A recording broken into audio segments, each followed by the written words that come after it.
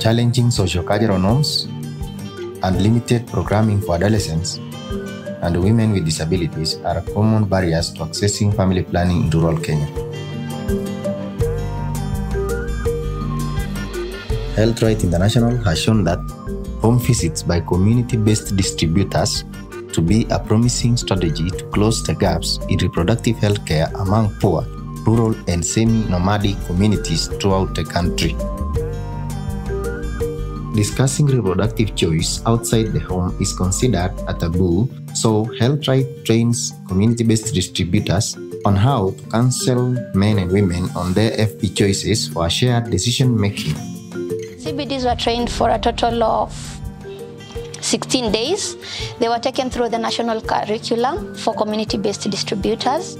After the training, the CBDs graduated, and this was done right in the village in collaboration with the Ministry of Health county officials. Now we have empowered community-based distributors who understand the need to reach out to every member of the community. Susan is a young mother of 5 children.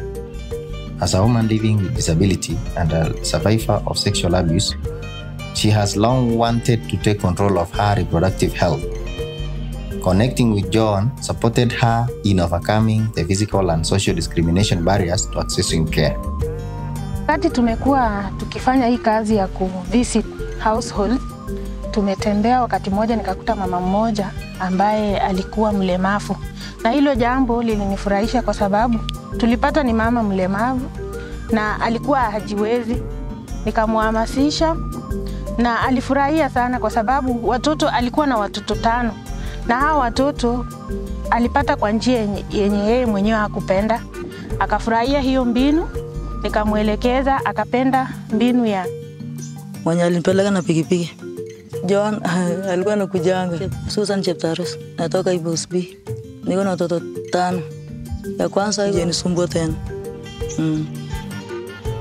The work HealthRight conducts is not just connecting women with vital family planning services, but it strengthens the healthcare system to provide respectful care.